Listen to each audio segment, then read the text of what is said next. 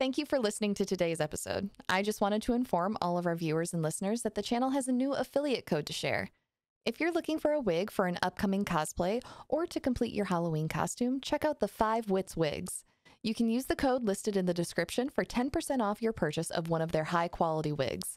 Also, a small reminder, if you're new here, I share all comments from our episode posts with the cast. Whether you're a member over on Patreon or just a casual listener of fine TTRPG broadcasts, we love hearing from each and every one of you, especially your red string theories. Thanks for supporting the show, and I guess let's just get on with the story and catch up with the cast.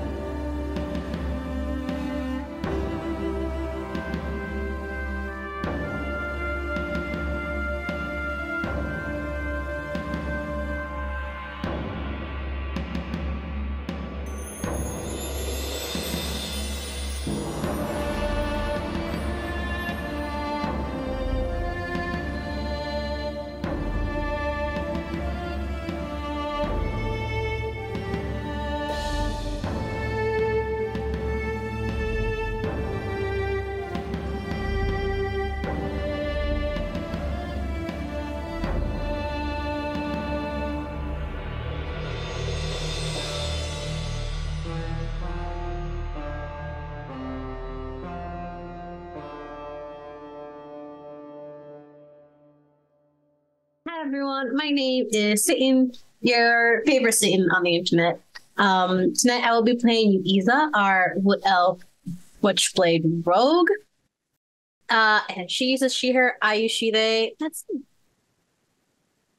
it. Hi, I'm Zachary Vaudo. I am playing Arat Kshizhin, the Damphir Wild Oracle class being from the aforementioned Weird.Works. Any pronoun so long as they're not derogatory.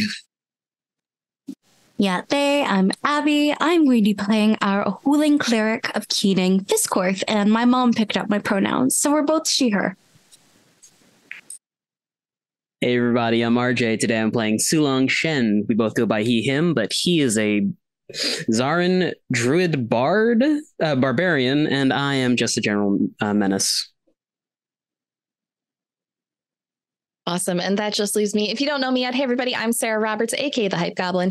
I use any pronouns, and tonight I will be playing the world that these fine folks are going to be exploring. So last we all left off, you were taking in the show at the fair as it was wrapping up. The bartender from the local bar just finished his set, and everyone is sort of milling about and heading on out. Arabelle and Zasfel, the mayor and the woman that you have been staying with recently, they walk over to you, both of them smiling, Zasfel with his unnaturally white Ryan Seacrest-like smile. Just, oh, I am so glad that you were able to make it tonight. I hope you all enjoyed yourselves and your free ticket. Are you ready to mosey on towards dinner? At my estate, of course. Certainly. Thank you very much for the hospitality. Yeah. You own your own estate? Of course, my family has been on the land for generations now. It's a lovely place. I cannot wait for you to come and see it. Right this way, please. And Arabelle gives a nod and leans over to you, Fisscourth, and his family's actually kind of been running this place for a very long time. They're what a lot of people would call old money. Bourgeois, of course. Yes. Come on. And they will take you over to a set of 2 carriages. They get into the first one, and you 4 are ushered into the second one. And they are lovely carriages. The inner lining is velvet and plush. The seats are comfortable. You barely feel the bumps in the road as you begin traveling through town. Do you have any conversation as you begin your journey? I think this is the most expensive thing I've sat on. Yeah, a lot of flair for just taking us out to dinner. I feel like we're going to be dinner almost, really, with the way he was flashing those gnashers at us. I think that's just kind of like a he thing. I don't think that, I mean, he can definitely try, but, he's not going to win. I certainly hope not. If he is this old money that Arabelle said, then it sounds like he has more than he knows what to do with, so showing off for those around him. So is it like they've inherited the power to, rule here through blood? Isn't that like a monarchy, right? Or like a oligarchy? Normally, yes. If he's calling himself the mayor, I would assume that he is being elected, but it could simply be that nobody is running against him. Another question to ask over dinner, perhaps. Indeed, about campaigns and funds and misuse and why he feels the need to compensate with extra pumped-up carriage wheels, truly. What is he compensating for? It was such a tall ride. I'd hop, I tell you. Sulong's leaning against an arm chest, just looking out the window, and if he has a lot more money than he knows what to do with, why didn't he invest into the town? That is true. The town does not seem in quite the disrepair that I've experienced other places, but if he does have this much money, it certainly could be more. At the very least, pave the roads. Also, did you remember that old gentleman that we found in his farm? Of course. No one had to look after him, and his place was in disarray. There wasn't even anything to take care of the community. Is that not normal over here? Are we going to ambush the mayor with paparazzi questions? That's the main question. Well, we will be sitting at dinner, and we need to have something to talk about to distract from everything else. So perhaps pearly white teeth and Uncali Valley. I'm going to continue to take your word from it, but yes. It's better that you're blind in this case. It is terrible. As you're all traveling along, those who are looking out the window, roll me a perception check. Just like my humor, 12. Okay. 16. Okay. 8. Okay. I see everything. You know what? It's golf rules, actually. Trying to roll low. For those of you who rolled above a 10. Fisscourth and Sulong, you must be sitting on the same side of the carriage looking out the same direction. As you are moving along, you both notice a rather heated-looking Euphoria dragging along Connie by the arm. You can't quite make out what's being said. However, she looks very upset, and Connie continuously rolls her eyes at her as she tugs her along the street towards the tailor shop. Well, at least she's not in danger. I wouldn't necessarily be rolling my eyes if I felt I was about to be turned into clothes. Yeah, but knowing Connie... What happened? We just spotted Euphoria dragging Connie over to the shop, and Euphoria didn't look very pleased. Connie seemed to indicate that she might not be happy with certain outcomes today when we ran into her earlier, I believe. And isn't Connie always saying to steer clear of Euphoria? Strange, and yet there she is, not barreling headfirst in and being dragged right into the whole mess. We should ask after her after this meal, and we find the axe and the dagger and all those things that were asked of us. Really, if he's so rich, why didn't he just buy them? Why'd you just take them? Terribly rude. Terribly bourgeoisie. I believe he won them under particular circumstances. I believe at least one of them was a wager, yes? Yes. Sulong? Yeah, I believe so. So Still seething, if you ask me. So we have to take back the sacrificial dagger, Nismat's axe, and find out the maid and the butler broke up. DM, how loud is it when we're riding in the carriage? Is there a lot of atmospheric noise? You hear the sounds of the town and people walking by, and slowly as you near the other side of this town, it's not, as you all know, it's not a very large town. There's only a few buildings in the main thoroughfare that you're traveling through. Further past the temple and further past the bathhouse, slowly the sounds of the area fade away, and you only hear the sounds of the forest as the carriages move into the trees, and you head further into the forest towards the mountains. I should rephrase my question. What I'm trying to do, since I can't visually check, is I'm trying to see if the dialogue inside the carriage can be heard outside of the carriage, in particular by the driver. No. Okay, so just listening, and just go, yes, we do have quite a few things that we need to take, which is why I think perhaps distracting him with some of these questions might be useful. Keep his mind off of anybody who might excuse themselves away. So, do we have a plan on how we're going to do this? I am a bit of a, shall we say, a distracting force myself. I don't think I could skulk about a mansion, but I could keep the mayor busy with all my questions. And more importantly, I want to interrogate a capitalist. I have many questions for him. I was just going to say, could I use your bathroom and then wander around the manor for a while? If anything is in the immediate vicinity, I have ways of retrieving it. Otherwise, I wouldn't know what I'm looking for in the first place. So, I mean, I'm pretty good at skulking. Yes, I believe that Fisscourth and I could quite possibly remain at the table and be a distraction. As I said, if there's anything within the area, such as keys or whatnot, you can let me know. And with this new ability, I may be able to actually retrieve them from wherever I'm sitting for you. But you two should probably be the ones to explore. All right. So long, do you want to get to your gossip? Right. Gotta figure out why the maid got And the butler. got off. What's going on? Mayor's maid and butler broke off their engagement. You have a very trustworthy face. I am sure she will spill all her secrets to you. That is very true. Use your person skills. I have person skills. Yeah, Extremely. you're super sweet. Sulong looks down at his arm. No, it's pretty salty to me. There's not a thought behind those eyes, is there? Only the ones that we put there. Yeah. Well, I can go and walk around and try and see. Maybe we can ask him some questions like, wow, a man like you with so much money and wealth, you must have a really cool weapons collection. Where is it?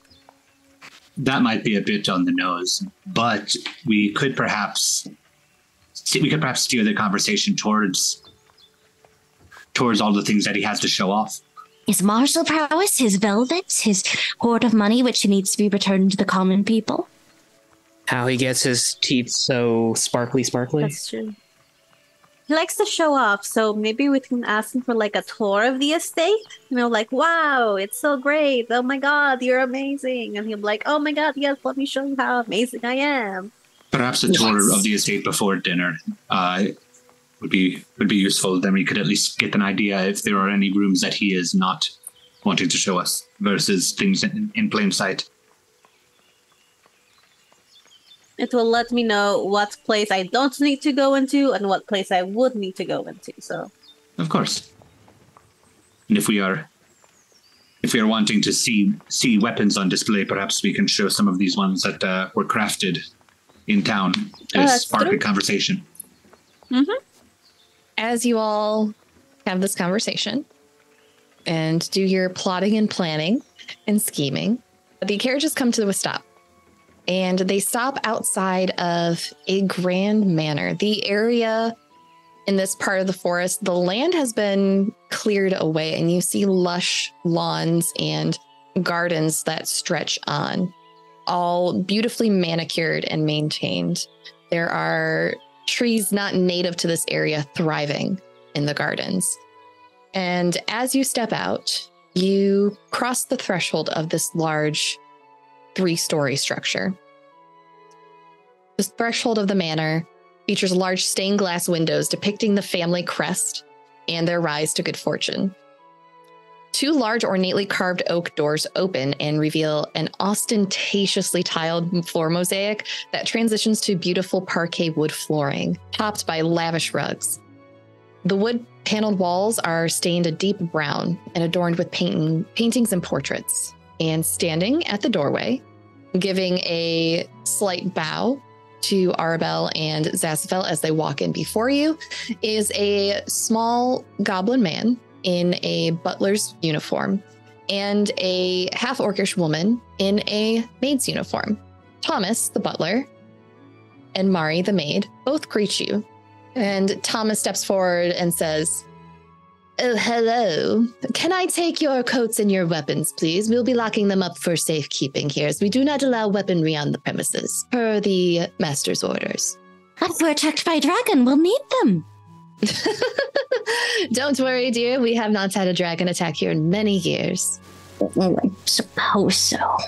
She will take 2 daggers from each boot and hand them over. Okay. And take her short sword and hand it over. Okay. I take the walk dagger that's out of the front of the coat and present it over, and that's it. Sulong will hand over his coat, which has the dagger tucked into the lapel. All right. This will hand over her crossbow, but I'll keep my little teethies. Mari and Thomas take your items and store them in a large, beautifully carved oak cabinet, and then Thomas comes back before you all in. Madam, would you care to relinquish your other weapons as well now? And stares right at you, Yuiza.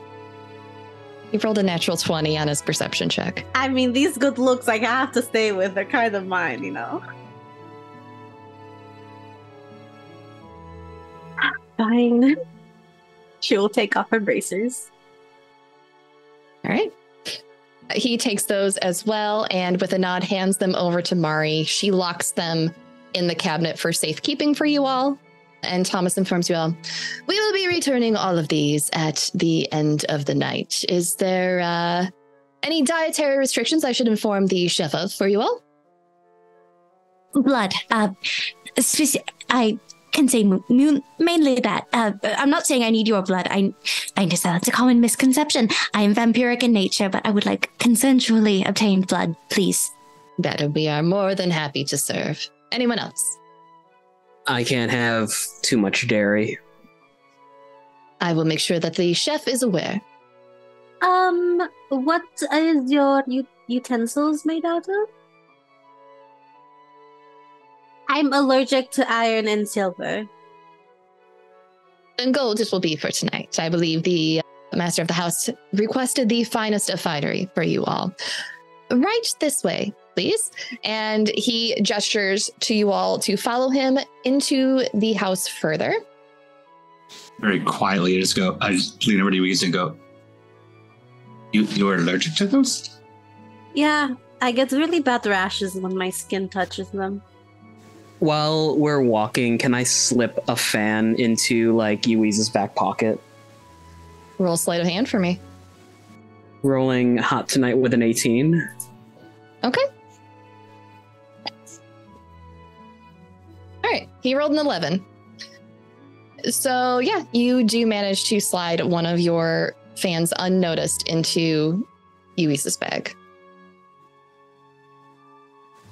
While they're talking, could I watch the maid and the butler interact? I want to see if I can get any hot tea and maybe Pierce, who's the best to talk to in this case? Sure. As the butler leads you to the drawing room, you are definitely able to look over Mari as she walks away. Go ahead and roll me a insight check. You know it, baby. That's a 21. They appear to be uncomfortably polite around one another. You've seen this before in the caverns with those who were hoping for a love match, but then their hopes were squandered, probably by their parents. After failing a duel or a fight, they are... But why would they be polite to each other? Curious. Usually we would have just torn each other's throats out. Thomas will lead you all over to a set of doors on your left and open them wide. They slide into the walls. He gestures for you all to enter to the drawing room. The drawing room's high wood paneled walls are stained the same dark brown as the entry hall. Opposite the door is a grand marble fireplace, and upon the mantel sits an intricately designed brass hourglass. Hanging above this in a place of honor is an ornate battle axe. The seating is plush, and lush fabrics grace each chair and love seat. A few bookcases line one wall. The windows overlook lawns and lush gardens, and beneath them sits a chess set and 2 chairs. If you would all join Miss Ellison and Miss Arabelle in the drawing room, dinner will be served shortly. I will go and make sure that the chef meets all of your requirements for the evening. If there's anything I can get you all in the meantime, please let me know. I'll be back with refreshments as well. And one moment. And Thomas crosses the room and inspects above the fire mantle. Forgot to polish it. One moment. And takes the large battle axe from the top of the fire mantle and takes it out of the room with him. Sulong, roll me a perception check. 19? You notice that the axe, as he carries it out of the room with him, is very similar to the description that Nismat gave you of the battle axe that you were intended to find. Thomas, how much longer do you think it would be until dinner starts? That will depend on the chef, sir, but I believe that we should have it ready for everybody in 20 to 30 minutes. Miss Ellison will be playing the piano for you all in the meantime as entertainment, and we will have drinks and small refreshments out shortly. Would you mind terribly if I were to, this is awkward of me to ask, maintain that axe? I need to do something with my hands otherwise. No, this is a very special item of the Masters. I do not let anyone else touch it. If you would like something to do, there is a chess set near the window, sir, and there are a few decks of cards in one of the armoires as well. You are more than welcome to help yourself to those. And now, if you'll excuse me. And he bows slightly to you and to the rest of you and heads back towards the kitchens. And you are left in the drawing room. Arabelle greets you all. Make yourselves at home, as he said. I think he's going to be bringing out lemonade shortly. You've all met Ellison, right? And the redheaded woman sitting at the table, Zasaphel's twin sister Ellison, turns and greets you all with a warm smile. Hello. Yes, we did meet briefly, I believe.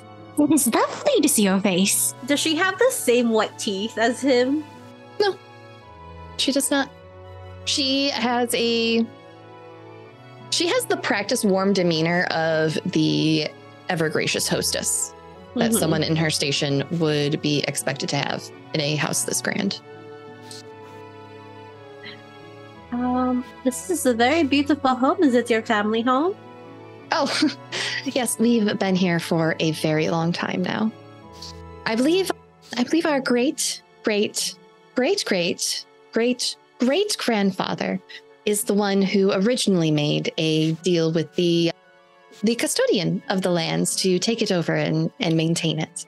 Oh, that's a lot of greats. Yes. Was somebody here before the town? Oh, yes. Our family has been there here for a very long time. Oh, I meant the aforementioned custodian. Was something here before the town? Oh, yes. Well, all land belongs to somebody before it belongs to the current owner. Does it? In most cases. Would it be terribly rude for me to ask if we could have a tour of this beautiful house? Oh, I'd be happy to give you a tour after dinner. That would be honestly delightful. I think my brother has charades planned after dinner, and I would very much like to avoid them. Then we can go on a little tour. It's fine. While I tend to agree with you in this, would he not be upset if you took all of the potential people to play charades with him away during charades? Don't worry. I'm sure that we can do something to distract him.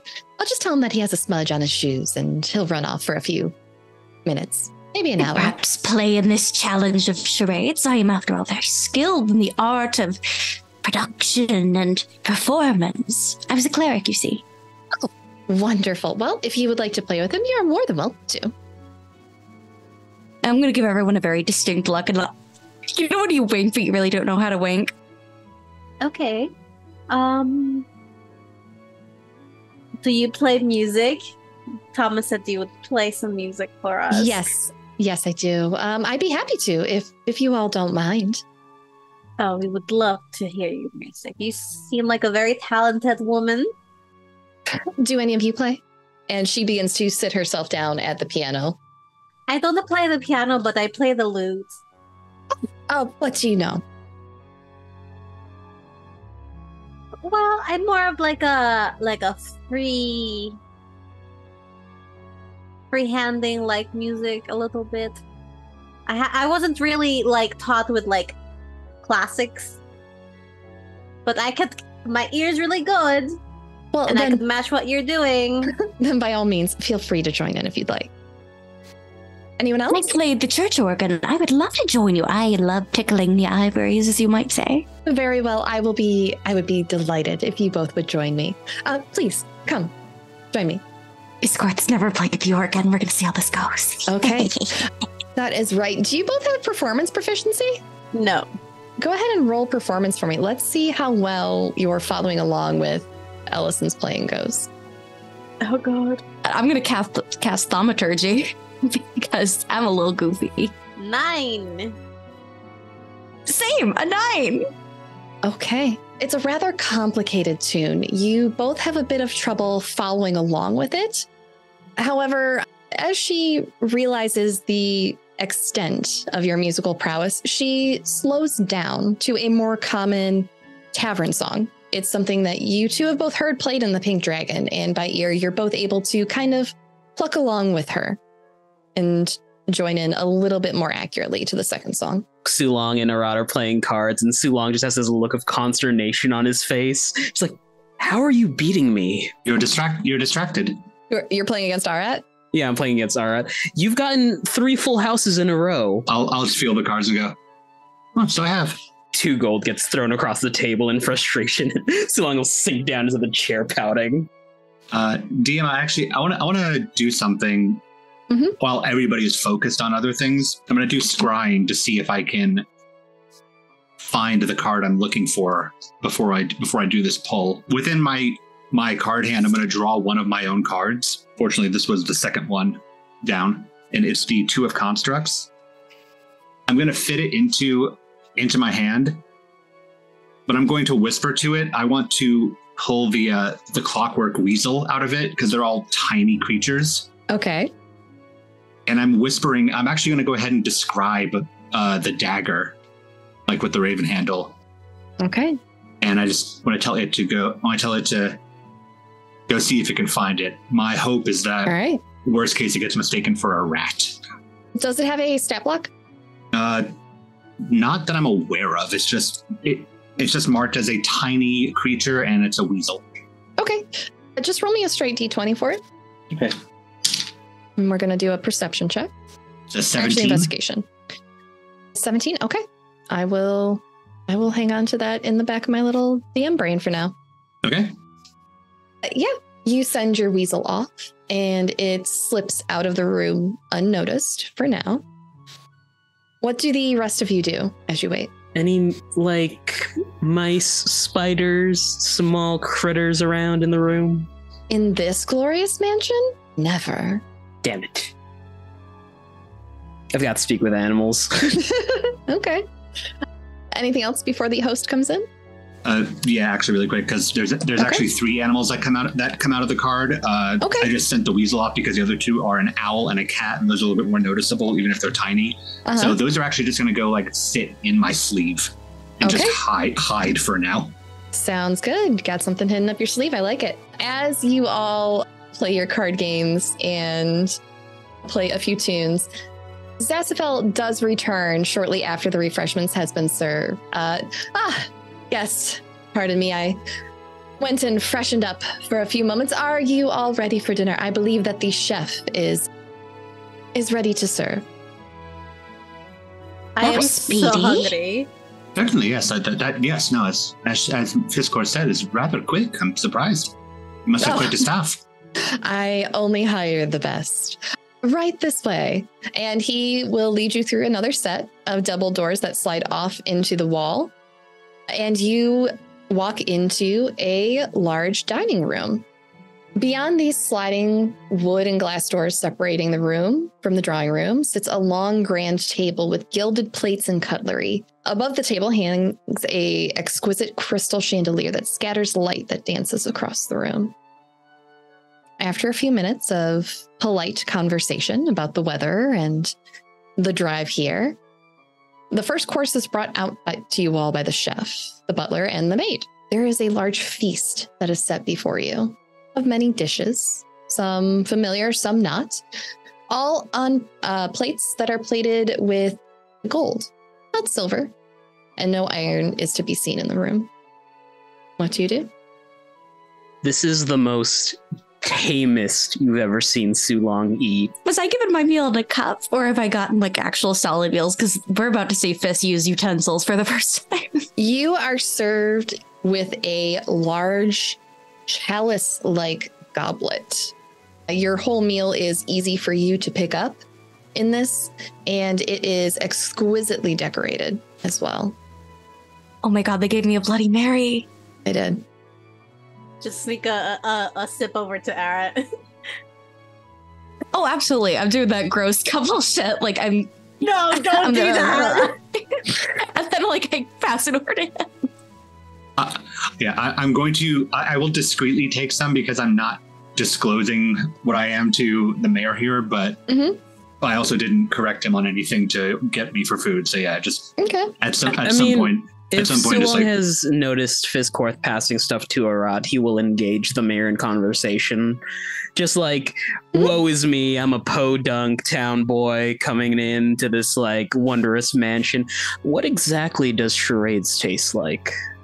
We had lemonade before.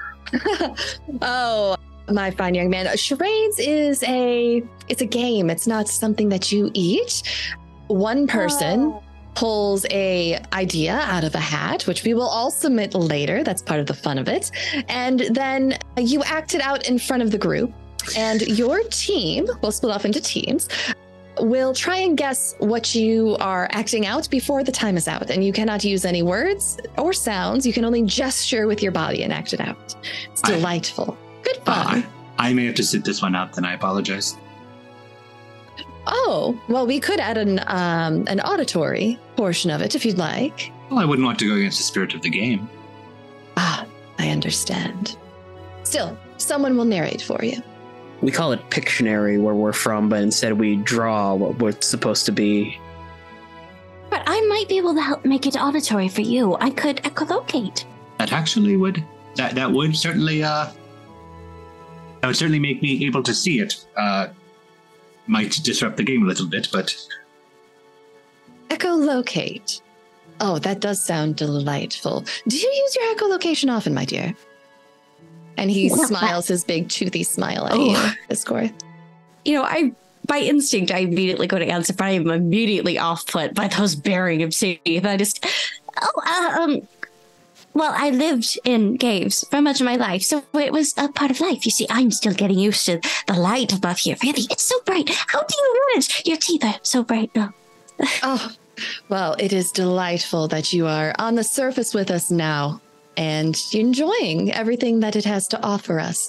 Isn't that right, dear? And he smiles over at Arabelle, and she gives a plate.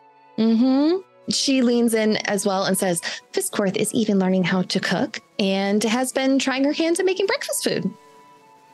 She has. She's been doing really well. Can I perhaps make you something? I would love to try it out. And perhaps you could show me your kitchens and we could thank the chef. Yes, we should go. You should take me there. Yes, please. And Zasfil raises his hand and shakes an, oh, no way sort of gesture. I would not dream of getting in the way of the chef when she is in her element. She runs the kitchens here with an iron fist, and one wrong move, and I'm afraid to say that you may lose a digit. You only have two. Do toes not count? Typically, I don't believe that people have those out in a kitchen. Sanitation reason. Are you going in the kitchen anyway? Oh, absolutely not. He scares me too much. Those teeth are made for killing. So I noticed in your garden you have a variety of trees, all imported, I assume. Oh, yes.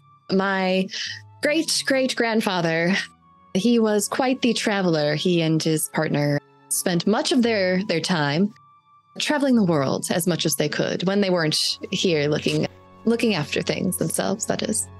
You have a lot of land. Do you grow like food for the house or like for other people or? We do maintain a small garden, but we try to purchase as much as we can from the local farmers here. Oh, that's really good.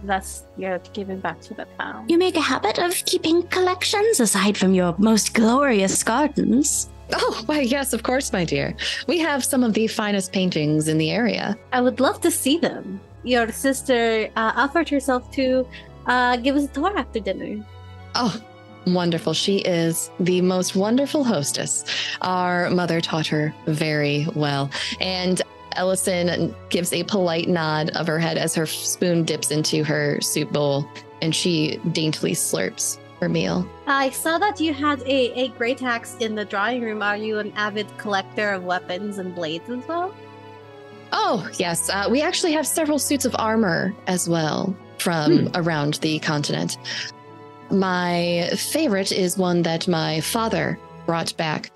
He traveled north for quite some time, and he brought back one that is exquisitely trimmed out in some rare furs.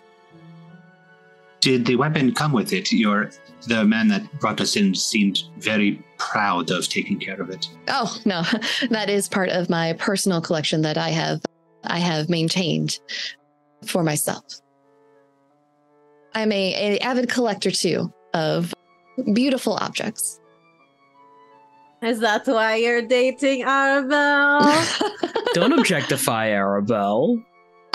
Arabelle blushes slightly and gives a small chuckle behind her hand, and Zasfel reaches out for her other one. And I could not possibly fathom anyone more beautiful in the village than Miss Arabelle.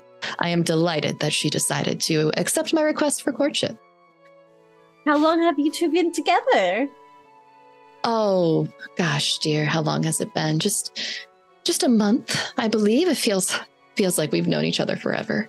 And Arabelle nods, and yeah, it's only been about a month since I've been back. It all kind of happened rather suddenly.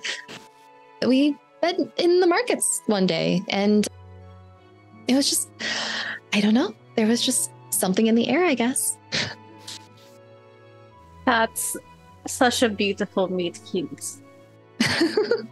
Thank you. And as you're talking about this relationship, the dining staff comes in and removes your plates. Oh. And serves you again with a fresh course. This is a heartier course. There's more meat, potatoes. Fisscourth. This time you are brought a substance that is the color of blood, but it is on a plate and it is in the shape of a flower. And as it sits in front of you, they set it down and it wiggles ever so slightly. A live meal. I've conquered thusly. And I'm not even going to use my utensils. I'm just going to stab my little digit right in the middle of this beautiful piece of artwork to subdue it. For probably the first time, you feel what Jell-O feels like. What is this substance? The chef, who is the one who placed it down in front of you with a proud smile on her face, says, "It is a new recipe that I thought of tonight. It is blood Jell-O. Just for you." Miraculous. And I'm just... do I dare say it? I'm going to slurp it up. I'm going to gurgle it. I'll go girding it. Just lifting up my plate to my face. And it is a very light and slippery texture, but it's quite pleasant. Very refreshing. Coagulated blood. Refreshing indeed. Slippery. Seeing the delight on your face, the chef gives you a accomplished nod and nods to Zasfel and leaves the room with the rest of those serving you. Wow, this is a beautiful. I don't think I've ever had anyone serve me like this before, especially multiple. We have had multiple courses, but not like this. This is amazing. Oh, Zathafel smiles in. If you like this, you'll have to come back for our winter solstice feast. Arabelle has not experienced it yet, but we deck out the whole floor and invite everyone who is everyone in the area to come and dine with us. There is food in every room. Trays, tables. One time, my sister decided that we would do a whole cream puff tower in the shape of a solstice tree. It nearly touched the ceiling. It was delightful. You have the entire town in your home for this. And Ellison speaks up, not the entire town. A lot of the prominent business owners and some of our friends from the nearby cities will come in as well. Some merchant families will come and stay with us for a bit. Just like a private event. Mm-hmm. Yes. Okay. Which prominent people here in town is like the wardens, the temple? Oh, yes. Several of the clerics from the temple are usually here. They do a blessing for us before the meal. And it's always a delight to have them come visit the home. And let's see, there used to be a silversmith, but they moved away. He used to come and he would always bring some grand silvered sculpture with him. I believe he'll be coming in from, oh gosh, where did he move to? I believe he moved to O'Crane. Or was it Silscarmy? I don't, I'll have to look at his recent letter. There's also Toby from the Wardens. I'm sure you all are well acquainted. He comes in and stays with us as well, and occasionally brings in some of his higher ups to come and take in the festivities. They like to make their presence known, especially during important events around town. Let's see, who else? Morthron usually joins us with his wife as well. Their children typically don't come, although I hear that the new baby is absolutely adorable. She's so cute. Oh, you've seen her? I was there when she gave birth. Oh, goodness, that is so sweet. I sent over a baby blanket and a big gift basket for all of them. I do hope that they enjoyed the rattles and the bottles. I haven't been over, unfortunately, to see them myself. I was too busy assisting with the planning of the festival. Did you fund the whole festival, you and your brother? Oh, we handle a lot of things that are on the city's end. Our family has overseen it for many years, with the assistance, of course, of Iggy over at the tavern. They have a large hand in it, as well as they are the ones who originally proposed the idea of having the festival come and visit, as I believe they're friends with the owner of the festival. See. Mm-hmm. It's quite a lot of work that goes in for one time of the year. But it sounds like you're used to throwing parties. Oh, the work never stops. There's always something around town to assist with.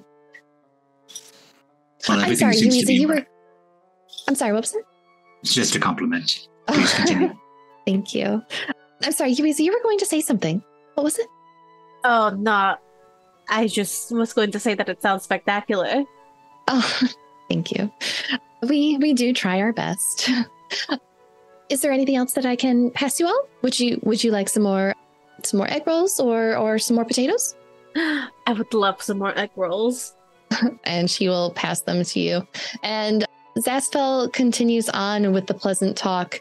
And once more, after another 15, 20 minutes, the staff comes back in with yet another course and begins plating everything in front of you. However, I will need everybody, except for Arat, to make a Constitution saving roll.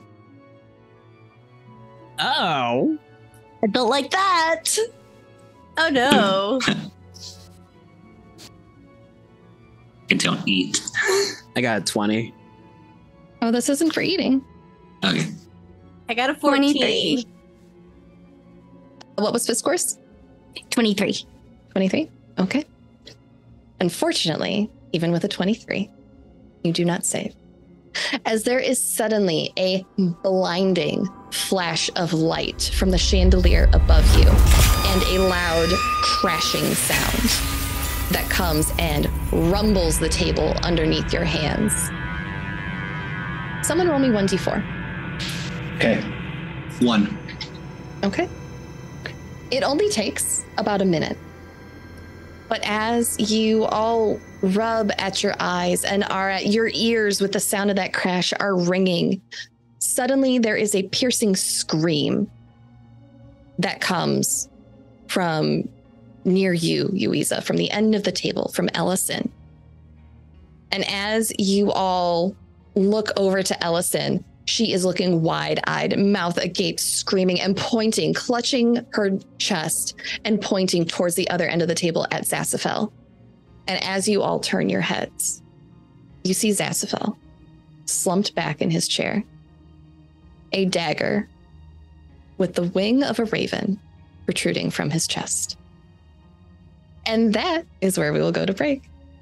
So go ahead and check us out on patreon.com/thehypegoblin if you would like to ask us questions about this game or any others on the channel. We'll be back in 5 to 10 minutes, so don't go anywhere. Let's just grab a drink, grab a friend, or go to patreon.com/thehypegoblin. We will see you all shortly. Everybody wave. All right. So getting back into it. What just happened? There's a dagger through the mayor's heart.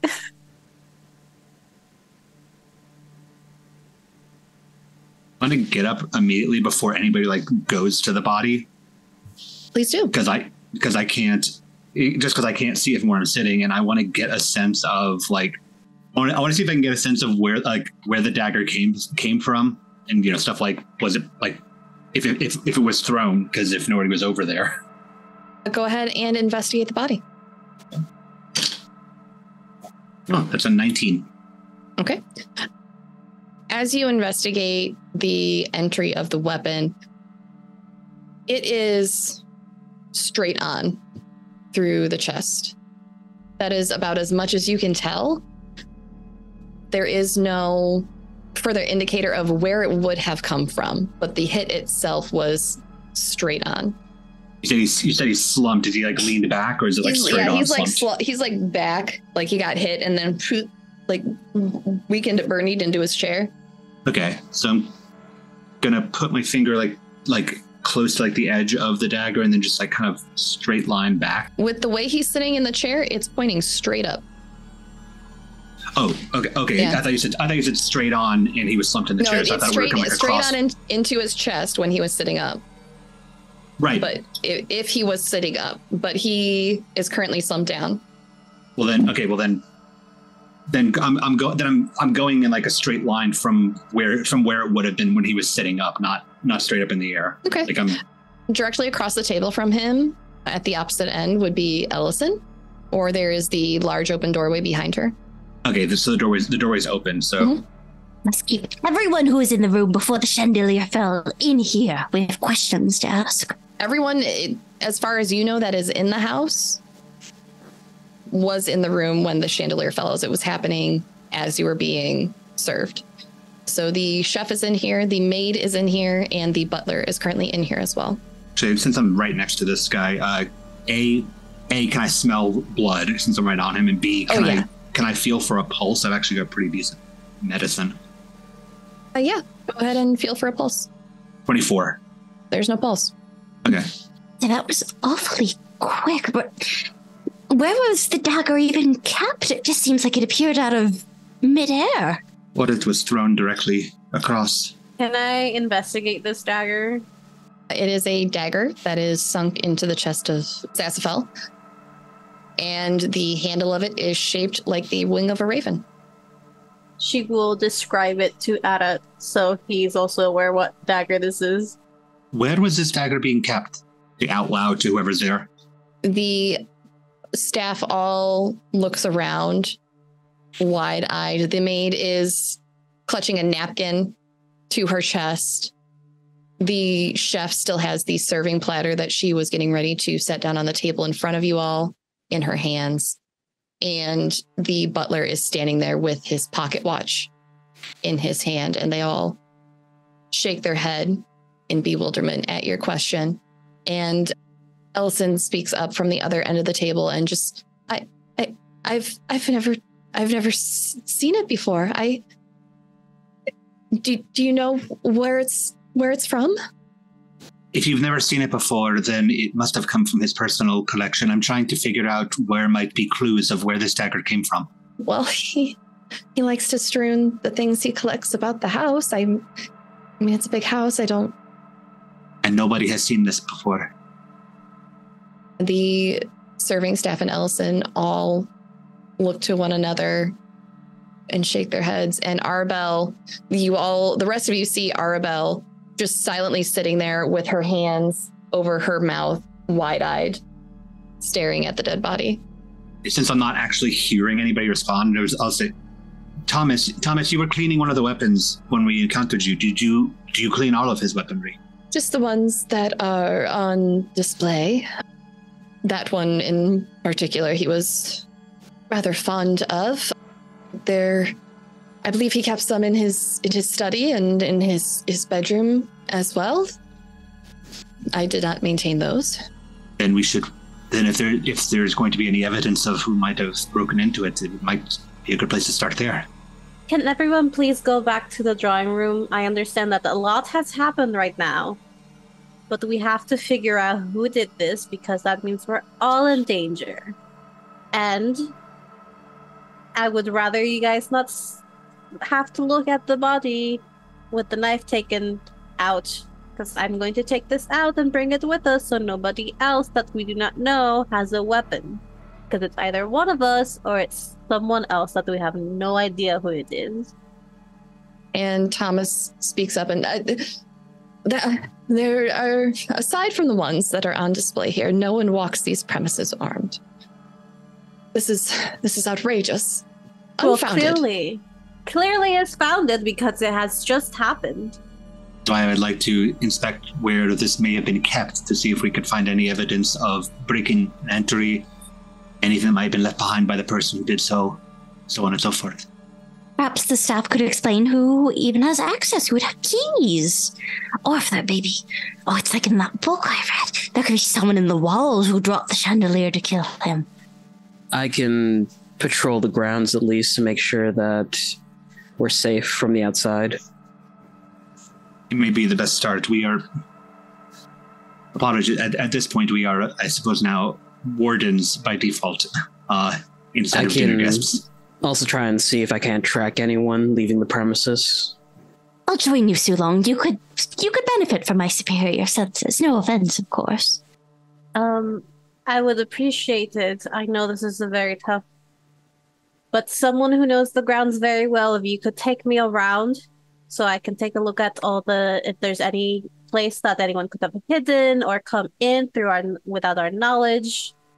And Thomas looks over to Ellison after you all make these requests. And as the tears begin pouring down her cheek, she looks back and gives a nod of approval that he is to allow you all to have full access to the grounds and the building itself. And he nods back, and Ever the dutiful butler opens his coat and brings out a set of keys for you all. Thank you. Mari, can you make sure that Arabelle and Ellison are taken to the drawing room and given something hot to drink, please, and a blanket? Yes. Yeah, my mother and I will take care of that, she says in a very soft and melodic voice. And the half-orc woman makes her way around the table to Arabelle and gently puts herself in front of Arabelle so she can't see and lifts her by the bottom of the elbows to stand, turns her around and ushers her out of the room. Ellison gets up on her own as Mari and the chef usher her out of the room as well. And the chef turns to the rest of you and, my daughter and I will look after them. I'm going to close the drawing room doors, if you don't mind, and let you do your work. Yes, but please make sure you all stay in there for now. And after I fix some tea, we will remain in the drawing room. And with a nod, she closes the door and it slides shut, and you are all left in the drawing room with the body of Zasafel Pretoris. I'm going to very quickly whisper into my sleeve for the two small animals that are still left in the two clockwork animals are still in there. I want again, they're tiny. I want the cat to go into the drawing room, and I want the owl like perched out front. Pretty much just the instructions, like if anybody flees, scream. Okay. Like I want alarms at this point. I'm going to remove this dagger. Anybody who is squeamish and is able to see, please look away. Arat, you and I should go investigate his rooms while the other two check for the outside. Yes. I think now would be a very appropriate time to arm yourselves. I already am. I would like to. I mean, I have a dagger now, technically. She'll like present the murder weapon. But yes. I mean, getting the axe. I know. I have my divine strength and these delightful little daggers in my jaw. And I point at my fangs. Oh, I'm not that strong. Let's go to the cabinet and we can get our stuff. I should have a key for it here. Okay. We are wardens at the moment. We have reason to be armed. No, yes, I'm concerned about. Well, we are the newcomers here. Really, the perfect way to set someone up. Fizz is gonna look over her shoulder for just a moment before getting real close to the rest of the group in a huddle almost. You don't think Arabelle planned this? I mean, she was the one who asked us to help her and attend, and it's awfully convenient to have the newest members of the Wardens whose character has yet to be tested in a mansion during a murder. It is possible at this point. I don't know. It sounds as though I'm not saying I blame her. I just would have preferred to have been informed. Sure. While they're having this conversation, can I pat down the body? Yeah, roll me investigation. Oh, that was a natural one, baby. Do you have any inspiration to reroll with? We all should have had an inspiration. I think used you do, mine. yeah. Okay, cool. Then I don't think I've used mine because I don't remember ever using one. I'm the only one that has, I think. Okay. I do too. If one of you wants to loan your inspiration as well to another player, you're more than welcome to do that. What did you roll? Natural 20. Okay. You go through his pockets, and you do find everything that is listed in his inventory on his person. Technically telling a storefront recently put up for sale in need handwritings simple for tailor shop. Okay. A dagger, I'm gonna take that with me. Put it on the table. I say I don't roll the guy just yet. No, like put it on the table. Put out the clockwork clarify, a pamphlet that she just says it's what's for the tailor shop, the blue quartz, and there's a note that says IOU notes from the local tavern gambling hall for a sizable amount, 40 gold pieces and 5 silver pieces. From the tavern? Like the tavern owes him money? Like he owns the tavern money. Okay. Yeah. Oh, he owes the tavern money. Okay. Yeah, he owes the tavern money. Suspicious. Oh. And I will put... he has money. He does. He has quite a sum of money. I would like to take that money and put it on the table. Okay. Back to that. So, what specifically is there a chandelier in the middle of the table? Yeah, the chandelier has crashed to the table. Can I check the chain on it? Does it look cut? Does it look burnt off? Go ahead and take a look. Can I sleight of hand that 1 platinum, please, into my pocket? Roll your sleight of hand. This is RJ giving Sula an excuse not to see. Fist, I do not see it. I am not looking. 15. Everybody, roll your perceptions for me. 16. Or no, my investigation on the chandelier was a 16. Okay. My perception for this is 19, but I'd say nothing. Sulong says nothing. Fisscourth, you are muted. I'm going to bite someone. I just want you to Arat hears like the little jingle of a coin. I do not hear it. I do not hear. Yep. You all know that Yuiza took it, but you politely ignore the fact that your friend is taking. Get stitches. Yes. Exactly. It's stealing from the rich. It doesn't count. You're looking to see how it was removed from the ceiling? Yeah, like the end chain has been like ripped off or has been cut. It looks like the attachment to the ceiling crashed down and splintered away with it. It wasn't cut, but the weight of the chandelier itself definitely pulled itself down. With a 16, that's about as much as you're going to get. So long, I have an idea. I cannot necessarily gain some runway and fly. Could you throw me up there and I could maintain air long enough to look? Sulong just turns to Fist and shows her the palm of his hands, which he'll squeeze twice and then stick to a wall. Do you want to come with? Yes. Well, hang on then, Spider Monkey. Fisscourth, go ahead and make me a strength check to roll onto Sulong. Sulong, make me a athletics or acrobatics check to maneuver with Fisscourth on your back. 18. 25. I'm hanging on Spider Monkey. Okay, you two are climbing up the wall together. You know, if we were to have killed the mayor, this would probably have been how we did it. Oh, precisely. Or I would have drained him and then blamed the maid. Pause. Okay. And on the ceiling, what are you looking at, Fisscourth?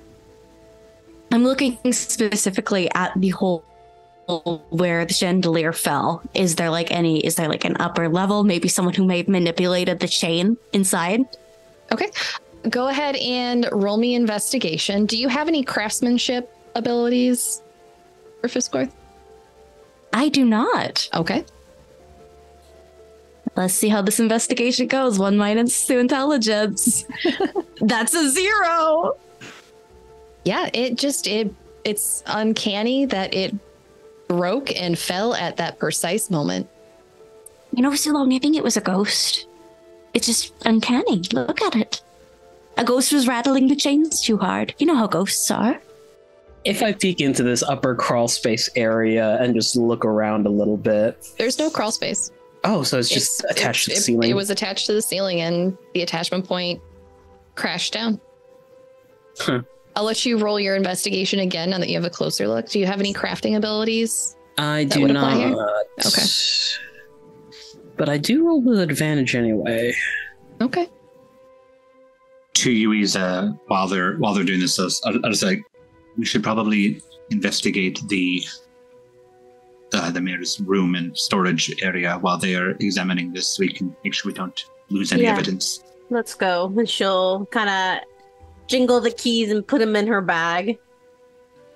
Or like hold them as she's walking with him, offering her elbow. And trying to look in the different rooms, which was the mayor's room. Okay. Let's resolve Sulong's roll first. What'd you get, RJ? 14. 14? Yeah. You're not sure either. It looks like it literally just ripped itself down from the weight. Begin to crawl back. Okay. Yuiza and Arat, where are you heading to? The mayor's room / the storage area, basically where he keeps his personal collection that he was talking about earlier. Because if nobody's truly seen this dagger, then it has to be there. And on the way, I'm hoping to find the little clockwork weasel that I sent looking specifically for this dagger. Okay. On your way there, you do not encounter your weasel. You will be going to the second floor of the mansion. Let me move you all over. And you come upstairs to a long hallway with the same beautiful wood paneling. There are a few benches in the hall for folks to sit on. and you can start checking doors. We'll check this door real quick. Okay. You open to a nicely furnished bedroom. It does not look like it has been touched in a while. However, there are a few items just sitting out and about. It would appear that this is a guest room. Okay. She's just gonna take a cursory look. Mm-hmm. And if when she notices that it hasn't really been used, she's like, "This isn't this room. It is not this room. Let's go." Would he be over here, Arat, or would he be? I'm gonna open this room over here. You open to the next door, and this room is a little more sparsely furnished. It doesn't appear that it's been used in a while. There's a fine layer of dust on some of the furniture. It appears that they haven't been cleaning this one as they haven't needed it. He has a lot of guest room. Rich people usually do. Okay, let me open this door. Maybe, is this another guest room? She's just saying out loud.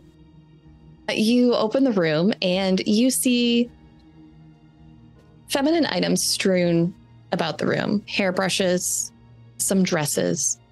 You see a small family portrait of the Patoris family sitting over on a dressing table next to some perfume bottles. And you get the feeling that this is Ellison's room.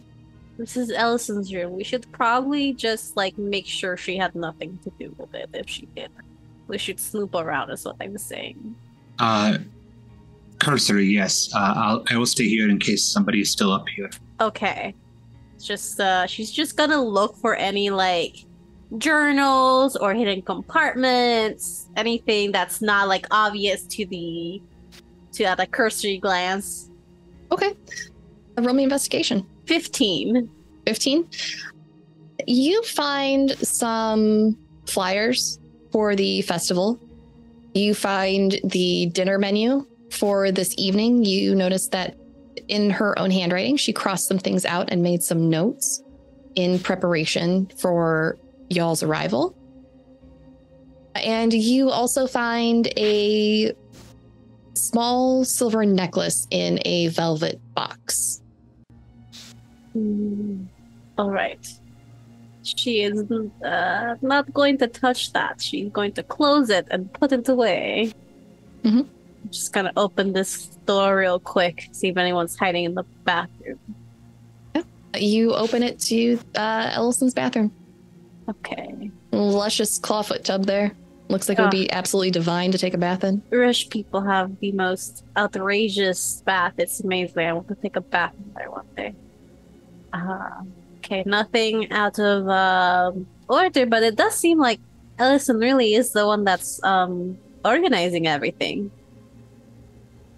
She's the one that kind of plans everything, unlike her brother, but he's always just been like, I organized this, I did that, so just maybe keeping that in mind, Maybe she had the reason. It is worth considering. I am getting the feeling I will simply have to ask everybody and see what I can read. Yes. You are probably better at that than me. And she opens the door to the next room.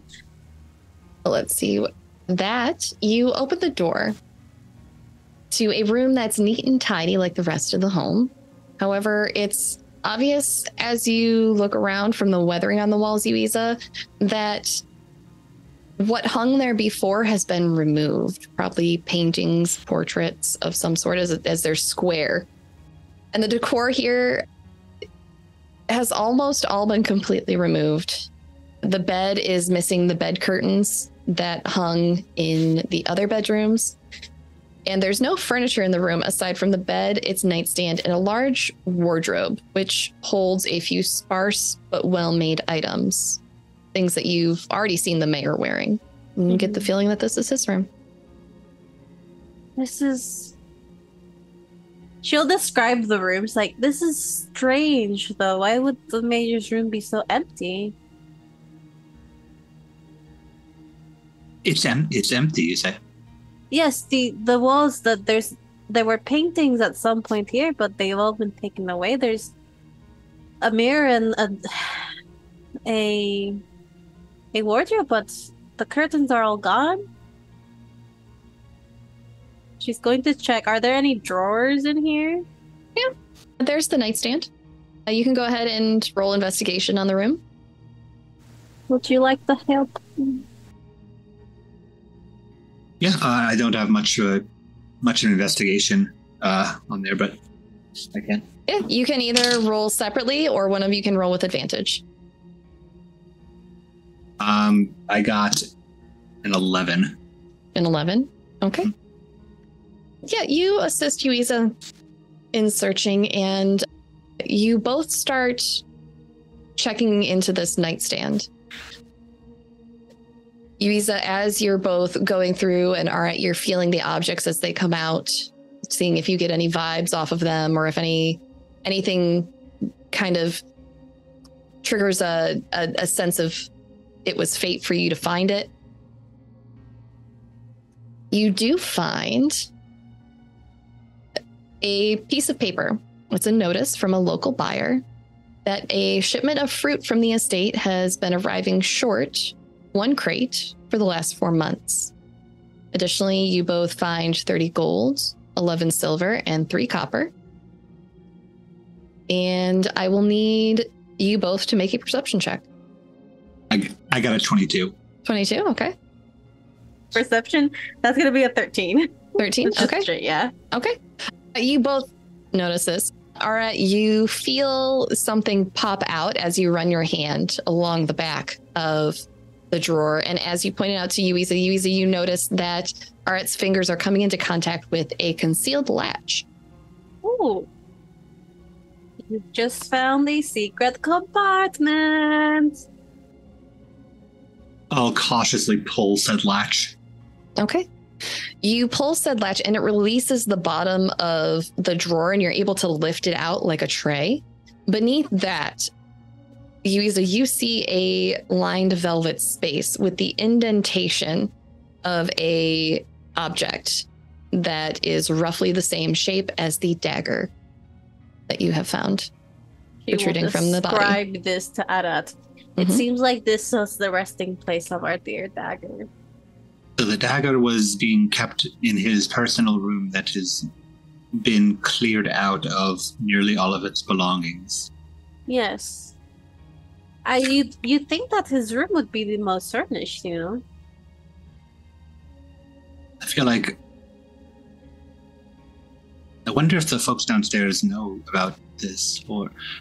I'm going to walk over, actually, to the wall. As I mentioned, I'm going to run my hand across.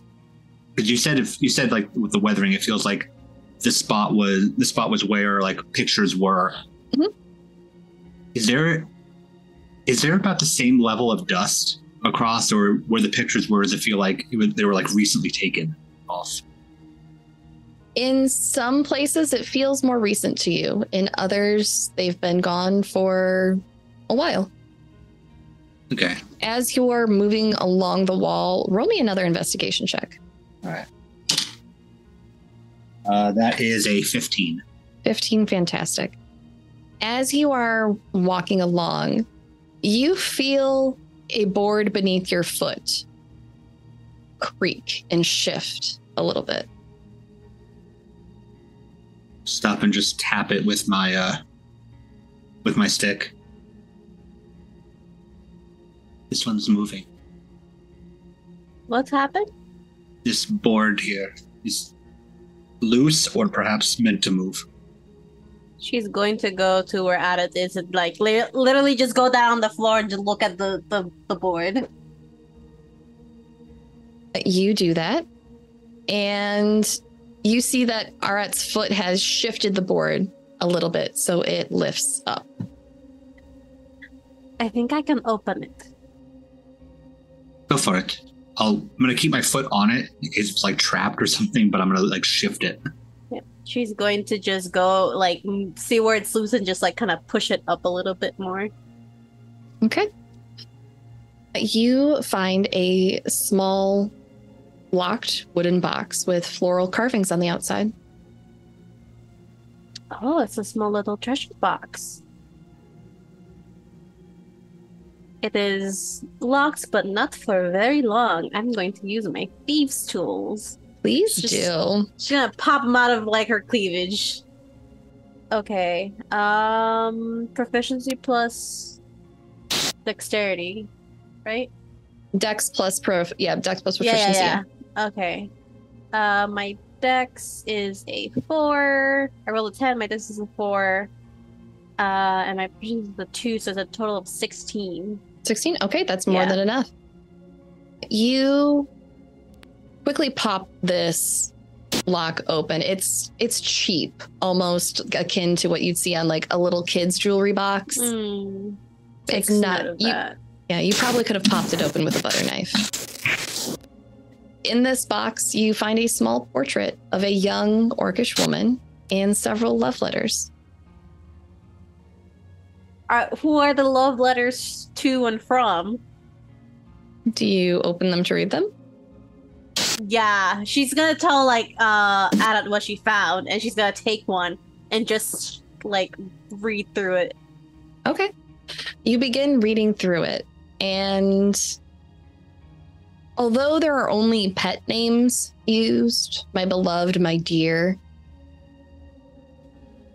you get the sense that one of these people was Zaspel, as it begins talking about one of them talks about his position at the estate, what his family expects of him, and it is essentially breaking off the relationship with the other person. And a later one is splotchy. Some of the ink has run. You think it might be tear stained based on its contents, as the writer of this letter, in a precise handwriting, not looping like Zaspel's trained script is writing, begging him to acknowledge the birth of his daughter. Is the orcish woman in the portrait, does she look like Mari?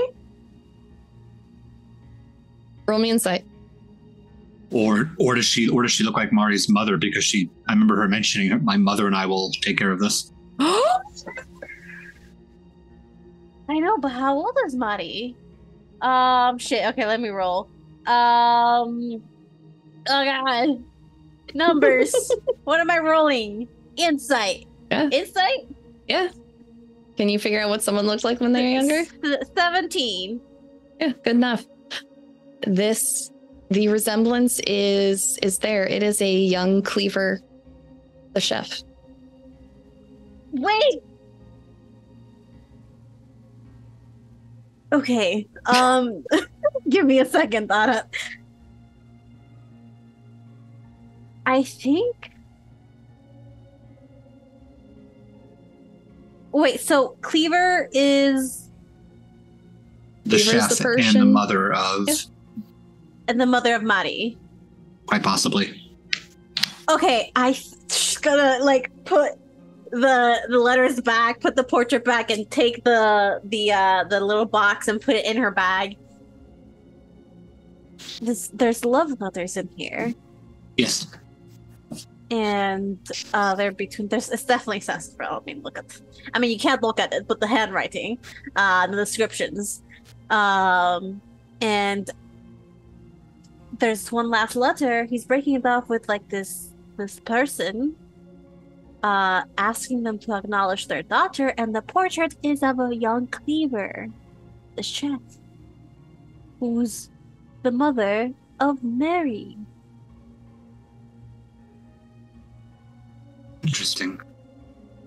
So Zaspel and Cleaver used to be together, and he broke it off, but he got her pregnant, and they had Mari. Two things come to mind with that. The first being that apparently the mayor has an heir. Yeah. If she were to be acknowledged. The second, quite possibly less important, but why does he have his own letter that he wrote to her? How did he get it back? I don't know. Because this is both sides of a conversation, which means that he or somebody had both sides of the conversation and stored them together. Yeah, and I mean, it doesn't seem like this box is. I mean, the lock was pretty cheap. I mean, if I were the mayor, I would probably keep this under like very tight lock and key. I could have broken this with a butter knife, but I mean, she could have just handed him all the letters back. It's possible. The thing is that this does not narrow down their suspect. Because Maddie could have done it because of, you know, spiteful, unacknowledged child. Cleaver could have done it because, you know, he's with Arabelle now. Arabelle could have done it. The sister could have done it because of an heir. I don't think Arabelle did, but I think that perhaps the sister could be considered. Yes, sorry, Liam. As you two are having this conversation, let's check back in with Fisscourth and Sulong. Fisscourth and Sulong, what are you two up to as the others explore the top floor of the second floor? If Fisscourth is still hanging on to Sulong, he has not made a move to remove her from his shoulders. But I guess they're gonna investigate the grounds. That's cool. Okay. Where are you heading out onto the grounds? Maybe we're checking the gardens. There's lots of trees, plants, shrubberies to hide in. Assuming that And if the murderer fled, we'll find footprints there. True. Because they could have, and Fist like does this dramatic reenactment, which is a little insensitive, but like she just rushes to the door, makes a very exaggerated dagger throw, and then zooms to the side. Do you see what I'm saying? I see what you're saying. That still doesn't rule out anyone in the drawing room, though. If they were to flee, we would find prints out in the garden, but if the killer is in the drawing room, then, well, going out there might be for nothing. Oh god, this will need to pick up tracks, scents, maybe even. Well, they wouldn't have gotten close enough to get him bloody, I presume, but I'll follow you. I think the gardens are worth checking. Yeah, well, if Fist is adamant about it, Sulong will head out to the gardens with them. We'll scout around for any footprints that don't belong. Yeah, go ahead and roll me investigation. So if I don't roll a 0 again. I rolled a 4. Yes, honey. I have an 18. You don't find any footprints that you would see as unusual. You see where you all came in, and you see some prints around the garden area, but nothing that you can particularly discern as being the murderer's footprints. There's no telltale pools of blood in any of them. As you look back towards the house, though, you do see the large windows off the back of the house of the conservatory. And you see the windows of the other front room of the house, the library. As well as off to the side, you see the windows leading to a study. And you can see clearly into these windows as well. It's could have been a good plotting point if someone were to follow the mayor about, hide in this garden, see what rooms he was in, wait until he was in the dining room for the perfect opportunity to strike. Do you think we might if we break some windows and look around in there? They're all open, Fist. We don't need to break any of them. I thought we were supposed to do that in murder mysteries. No, that's after the person's been murdered. You break a window to escape. Oh, yes. Check the study first. Perhaps they left their notes of murder in there. You're going back inside to the study? If Sulong's okay with it, then yeah. If the window's just open, I could just jump into the study. The windows are not open. Well, Fist wants to break a window. Okay, yeah, we'll go back inside and head on up to the study. Okay. I will move you over to the study. Passing through the doors, you enter the study. The cozy room is dominated by a large ornate mahogany desk and a large high-back leather chair with wood arms. In front of the desk are 2 smaller leather chairs and a small tea table. The parquet wood floors are covered by a lush green rug, and the walls are lined with small bookshelves. above which a large hand-painted mural adorns the walls. What's the mural of? It's of a woodland scene, quite fey-like in nature almost. It's rather magical looking. There's a unicorn peeking out from behind a tree. There are some frogs sitting on lily pads, some oddly colored mushrooms growing amongst the bushes near the base of trees. The piece at a cursory sniff. Like maybe there was an assassination attempt before this. Is there any smell of bitter almonds? Go ahead and investigate. Oh boy. 6. Man. I'm doing such a good job. It's fine. DC was actually 5. It just smells minty. Okay, well, maybe this was a crime of passion and it happened suddenly. So long, do you think we could look into that desk? Maybe we could snap it in half with your bulging muscles? So long, just try the drawer. Yeah. The drawer opens. Go ahead He and flexes for Fisscourth. roll me investigation, please. 15? 15. Okay.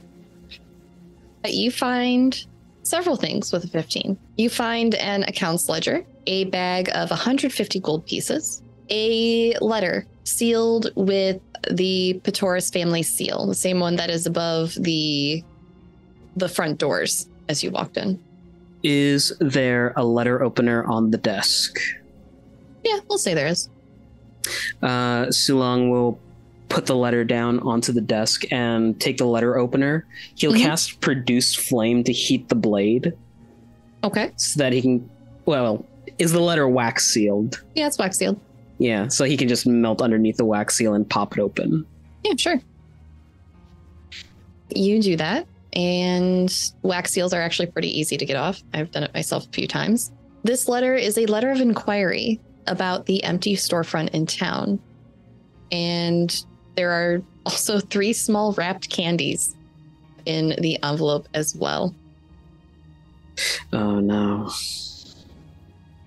Sorry, the growing brain was just like, oh? Do you eat one? No. You can? It's evidence. This is a murder scene. Would you like to investigate any of the other items?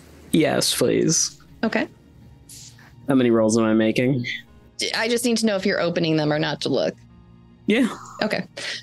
Looking at the accounts ledger for the estate then, you flip through it and you did bookkeeping on the farm, right? Yeah. Yeah. You take note of this. There are some oddly noted transactions, but that could be due to the unusual shorthand that Zassafel appears to be using in these ledgers. It also details payments covering the expense for the creation and zoning of the community garden in town, run by the estate's head gardener, Hardwood Castlepalm. He spent multiple piles of gold on something called candy, but he spelt it with an I. Or perhaps be a person? Is there anyone in town with such a sweet name? No, I think that's irrelevant data. It does look like, though, he... Can I try to make heads or tails of the shorthand? With, like, an intelligence check? Yeah, go ahead and just roll me straight intelligence. 2. You're not sure. It's some kind of shorthand that he was using. All right. So a lot of the store... Well, there's the letter here, which designates something of... corresponds regarding a storefront in town. Ledgers are a bit weird, but I can't make heads or tails with them. Perhaps his sister might have an idea of what it is. Siblings tend to be taught together. Perhaps he knows something of this strange tongue, and maybe what this candy might be. Right. What do we do about the gold? Well, you know, it's evidence, but we can just... He might have had it on his person. Perhaps he spent it on this candy. Oh, no, it's going into my chest. It's gone. It's vanished. I've closed my eyes for just a moment. It's gone. Tragedies, sorrows. We'll come back for it. Do you look anywhere else in the room? There are bookshelves here, correct? Yeah, there are. Yeah. Oh, this is because again, she's read too many murder mysteries. Gonna test every single book to see if there's a stunt book in there. Okay. So long, are you helping with this? Yeah, sure. I'll give advantage to Fisscourth. Yeah, just roll with advantage. Give me investigation. I got a stinky, dirty, nasty 20. You find letters that slip out of one of the books. I immediately scoop them up, hold them up to my beady little eyes, and start reading. Okay. This is murder, obviously. You start going through these, and you notice that it's not written with ink. These appear to be copies of a letter created with carbon paper. And they come from a town guard, noting that Hardy and Thomas were getting close publicly at a recent town festival. A copy of a criminal record for one goblin, Thomas Curry, is included with the letter, and it comes from a nearby city. The charges were from their youth, and a third letter addressed to Thomas on thin carbon paper detailing the information threatens to reveal it to the local townsfolk. Oh. So I believe this is what they call blackmail. Look at this. So there's a great secret that Thomas has threatened to reveal. Perhaps this has something to do with what your little dragon friend was asking about the maid and maybe there was an affair. Maybe they were having group events. What? You know, when everyone, they host parties without us knowing, clearly. But this might be worth bringing up with the others. Maybe they found something in his quarters. All right. Probably not his sister, because if this is information that was being threatened with, she might react perversely. Not likely to act nicely about it, I should say. Not perversely, God, no. Does the letter mention the conditions of the blackmail aside from threatening to reveal Thomas's identity? Does not. Let's look around a bit more and reconvene with Arat and Yuiza. It's most certainly. Maybe there's hidden tunnels on the walls, and there's a phantom who lives at the bottom of it, but we'll have to see that. I'm going to start knocking the walls with my big ears next to him. Sulong will, as they're heading out the room. That reminds me of a horror story, actually. You see, there once was this elderly couple who hired a nanny to watch over a doll. The doll itself had a strict list of rules that the nanny had to follow. Don't leave spare food out, listen to the music really loudly when doing some things. Strange things would happen around the doll, Sulong says as he's walking. The food set out for the doll would be eaten. Things would go missing in the night only to appear somewhere else. It was later found out that the elderly couple's son, who was alleged to have died earlier, was living in the walls, and the nanny was there to caretake for the doll/man in the walls. This looks petrified as Sulong tells the story, and suddenly the appeal of looking for phantoms in the walls is no longer as fun. What if there's a boy in there? What if he eats your food? Where are you all going next? Conservatory? Yes, conservatory. Okay. You head out the door, and the conservatory door is right next to this one. Two tall, narrow, bronze-plated doors with glass window panes reveal a view to you of the conservatory beyond. The 2-story tall, arching metal structure stands against the brick wall of the main house. Ferns and tropical plants create a winding pathway through the room, obscuring some of it from your view. Do you go in? Fuck no, that's scary as shit. That is really free. Why? I feel like he sacrifices people in here. This'll waltz in, do that like whole Belle and her library thing. You go in and begin twirling around Fisscourth, and as you do, make me a perception check. Grow up. Let's do perception. That's a 13. 13? You hear a rustling from around the pathway, just out of view. Sounds like something large. Suddenly, I switched from Disney princess mode to Apex Predator and just turn my head towards it, scamper over to where I heard and look for it. Okay. Fiss? Do you leave Sulong behind? Oh, absolutely. She's gone full hunter mode. Her ears are pointing at this thing. Okay. As you do this, you come around the corner and you see a figure hunched over in long gray robes, bending down towards the ground. They're not making much of a sound except for the rustling of the plants around them. So long, you heard that, didn't you? The scampering, the rustling about. Do you believe it was this wild boy or maybe even a murderer? Into the scene. What? And as you do this, Sulong, at the exclamations of both of you about wall boys and murders, the robed figure stands up to his full 6'4" height and turns around with his garden trowel and basket in hand. And, hello. Did you need something from the gardens? As you come face to face with the gardener, Hardwick Tasselbaum. You said 6'4", though? 6'4". Long, gray Gandalf beard. You're the gardener, correct? Yes. Is there something I can do for you? I'm afraid your name escapes me. Have we met before? No, we're guests. We were invited by the mayor. I'm Fisscourth, and this is Sulong. We're members of the Wardens. We're from Dulhan. It's a pleasure to meet you. If I might make a humble request for you to get to the drawing room, please. There's been a situation.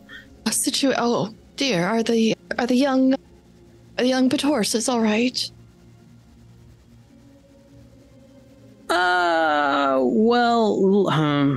One half of them is all right. Well, yes and no. Oh dear. Yes. Where would you like me to go? The drawing room. Actually, how about I take my arm. I should escort you there. It's a very serious matter. I'm pretty sure your employers could use the support. Oh, all right. One moment. And Hardwick moves slowly, Fisscourth, as you usher him out. This is not someone that you can move quickly, as this gentleman is quite old. But he does set down his basket and his garden trowel, and he will follow you back to the drawing room. I bet he knows all the gossip. I'm going to milk him dry. All right. What do you two do next? I'm going to take a look around the conservatory. Okay. While you begin doing that, go ahead and do a investigation roll. I will check back in on you in a moment. But Yuiza and Arat, what are you doing? So I have one place I want to go before we go back to the drawing room. Okay. If you would just go with it. And I want to, while we have the keys, I want to check the service quarters, like the room of the chef, the maid, the butler, so that they have on-premise living. Okay. And don't come in from outside all the time. All right, I will put you on that map. That is the topmost floor of the house. To get there, you go back towards the stairs where you originally arrived on this floor. But there is a small door off to the side. And as you open it, it opens to a landing with a narrow staircase behind it. And as you look down, it goes down to the floor below you, and it goes up, and you surmise that the floor you are trying to reach is the one above. And I will put you both on the map as these stairs open up into a sparsely decorated, putting it kindly, open space. You see extra shelving along one wall with plates and cups and napkins, seemingly storage for those who primarily stay up here. There is a simple oak desk, or a simple oak table with 6 chairs, none of which are pushed in properly. There are plates on the table as well, waiting to be laden with food for an upcoming meal. And you see a hallway with several doors. The request to Yuiza is I want to very quickly see if any of the missing materials from the mayor's room may have wound up in one of these bedrooms here. Okay. We could also check if there were missing fruit shipments, I think, as well. Possibly, though that could be connected. It could be something separate, but we definitely have things missing in the place where the dagger would have been taken. Mm-hmm. I mean, also, like, who else knew about that secret compartment? That is a question to be asked. Out of curiosity, are there any dates on the letters that you found? Are they recent? Are they old? Or is there no way to tell? Well, were there any dates on the letters? There are no dates, but the paper does have that old feel to it. It's not quite brittle, but it gets kind of that like linen-y texture over time. I was going to say, like, how old did Cleaver look in the picture and how old does Cleaver look now? There looks to be about roughly a 20-year difference. Okay. She will explain that, like, it's not super old paper, but the Cleaver looks like about 20 years younger in the photo, in the picture. Well, right? Certainly painting. The painting. That certainly rules out any crime of passion. It's not the spur of the moment thing. Maybe something could have picked up again. Be 20 years later. My thought would be if anything picked up again, it would be of his daughter being of an age where she could legally inherit things. That is true. Let's go see into the rooms really quickly. If Mari is the one to be suspected here, let's see if we can find hers. The first room is full of bunk beds, 2 of which appear to be used regularly. There's a small table in here as well, with a few personal items on top. There is a spare set of butler's clothes as well, hanging over one chair. It seems this might be Thomas's room. There's a spare set of butler clothes. I'm going to open this little wooden trunk, see if there's anything in there.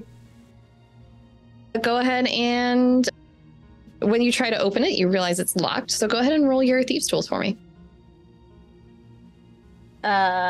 Thieves' tool. Rogue enrichment time. It is rogue enrichment time. I rolled a 19 plus 4, which is 23, plus 2, which is 25. Okay. What was the total? 25. 25? Yeah, you open this lock. It's a standard lock. You're well practiced in opening this type. And you open it and you see a bunch of clothing neatly folded. Nothing too particularly flashy. As you start moving things about, you find the one thing that does stand out to you is a handkerchief that is neatly embroidered with initials on it. What are the initials? TC. And they're in a lovely embroidered script.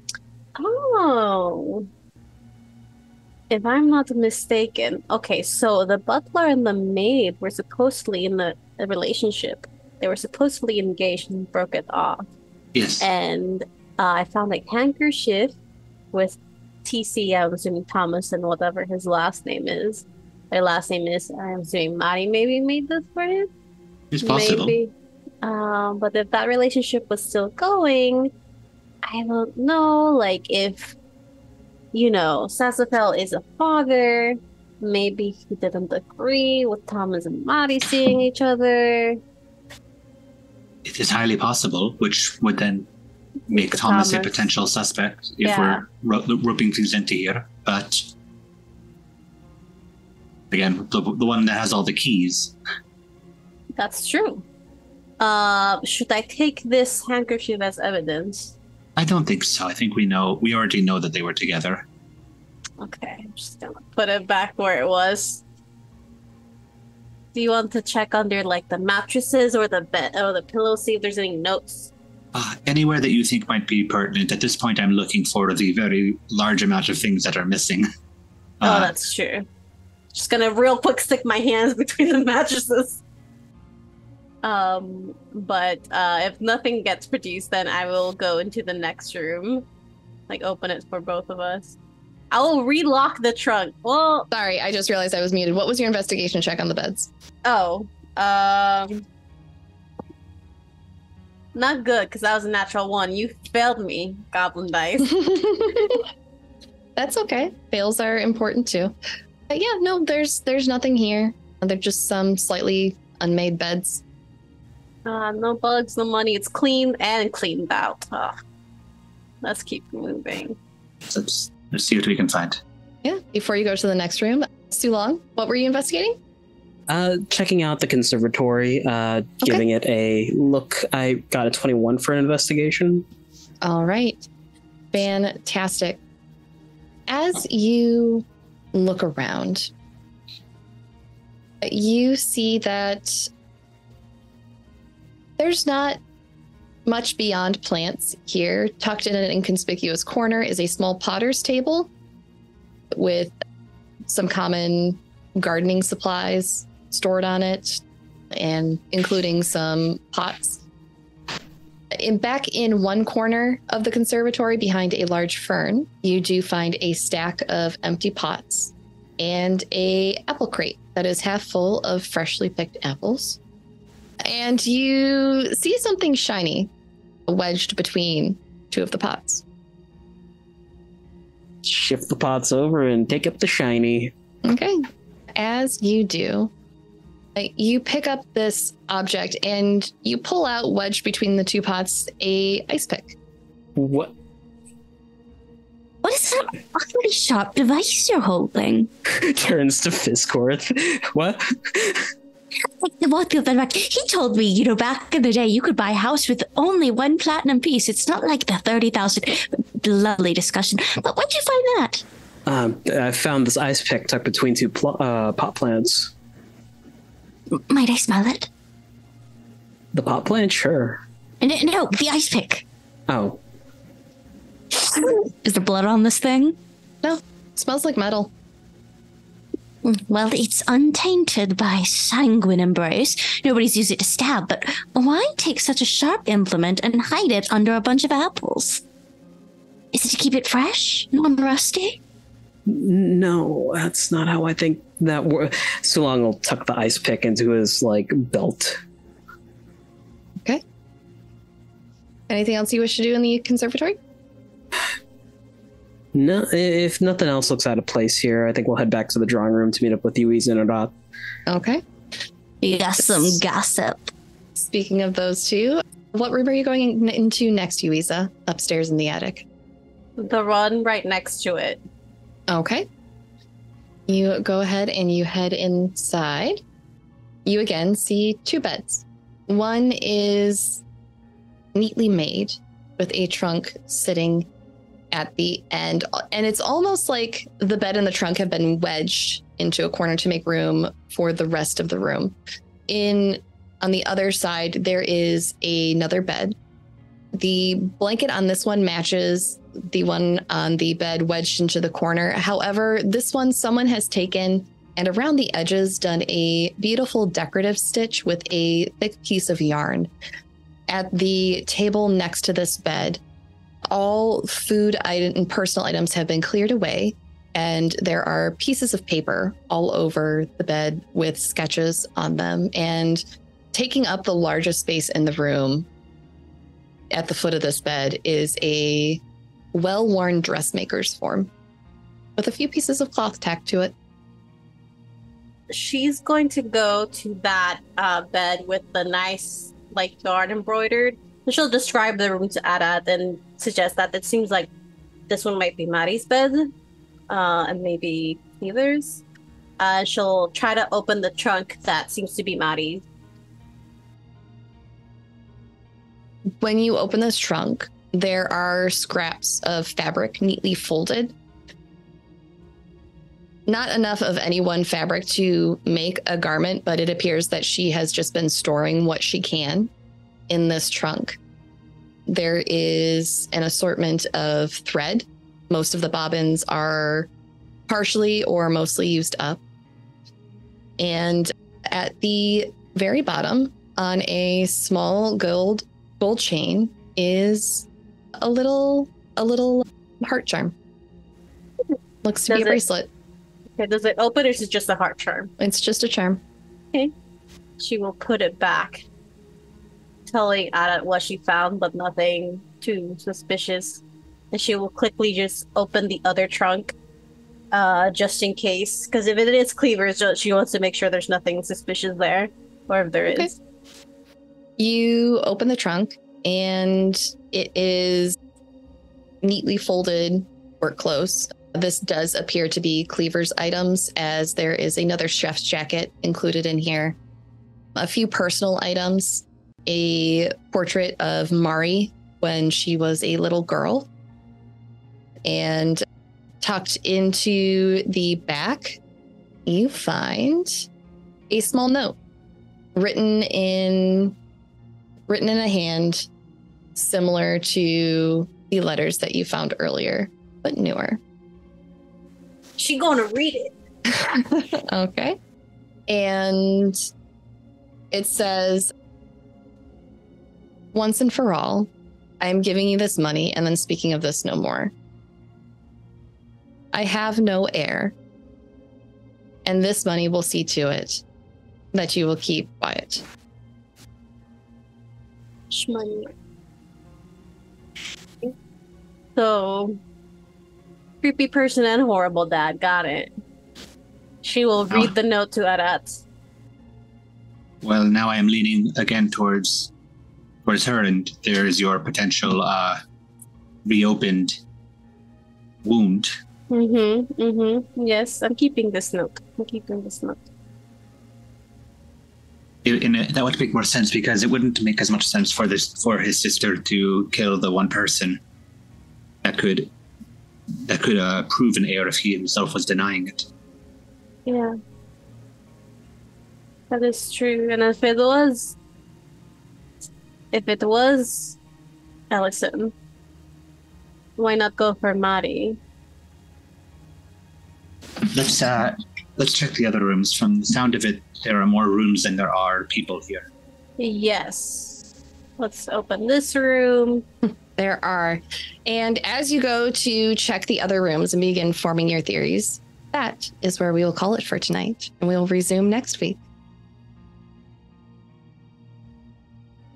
Thank you, everyone, for joining us for tonight's episode of Luck and Chaos. Don't forget to leave a review on your favorite podcast platform of choice. It really helps our show grow. Arat was played by Zachary Vaudo. Yuiza was played by Alessa Vamp. Fisscourth was played by Abby. Sulong was played by RJ. And your GM and producer tonight was Sara Roberts. The Luck and Chaos theme, A Twist of Fate, was composed by Sneakernet. Download it now on Bandcamp. Link in the show notes below. Check out our show notes for cast info and links to the third-party content featured in this game. If you'd like to join us for our Patreon-only after show, visit us on patreon.com/thehypegoblin. This show and others like it are made possible by the generous support from our patrons.